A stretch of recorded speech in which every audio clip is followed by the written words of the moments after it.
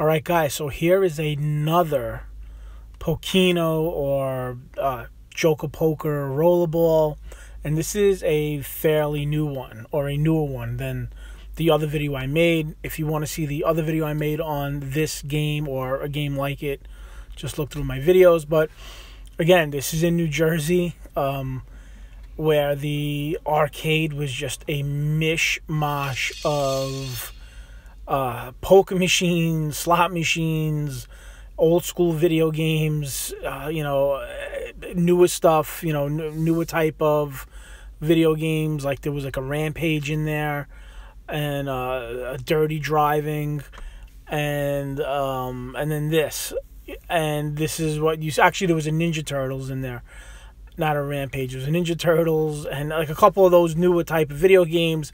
I did like slot machines and poker machines, and even some of the poker machines, like I said in my other video, were like the real old school, like gritty, down and dirty poker machines. Like you would see like in the back of a, social club or a candy store. Like they weren't the type of machines you would see in the front of a store, because they just weren't legit.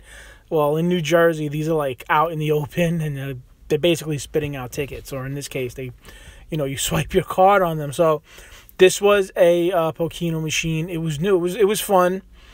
It was a little bit different setup, but it was good. It was the same premise of, you're rolling the ball, and then you get, you have to make a hand, and then depending on the hand you make, that's the amount of tickets that you get rewarded, and you traded in for prizes.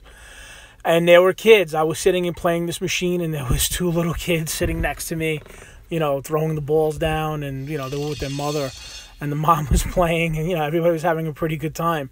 This machine ran a little bit different, where it spit out two balls, and you would roll them, and they would come down right away, and then you would roll them again.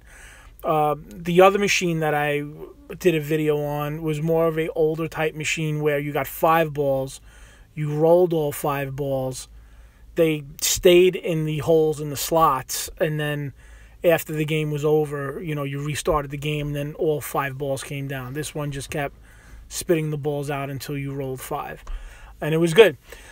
Again, I just wanted to show it to you. It's interesting. Like I said, it's not something that I see everywhere, and especially in arcades.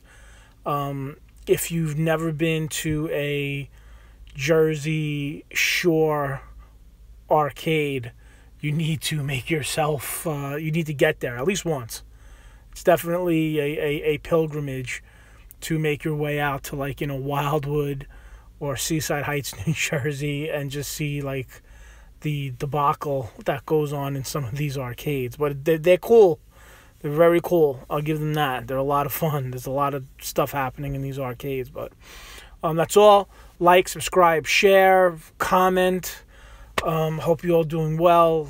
As always, God bless you, and stay healthy and stay good. And I will talk to you guys soon. All right? Bye-bye.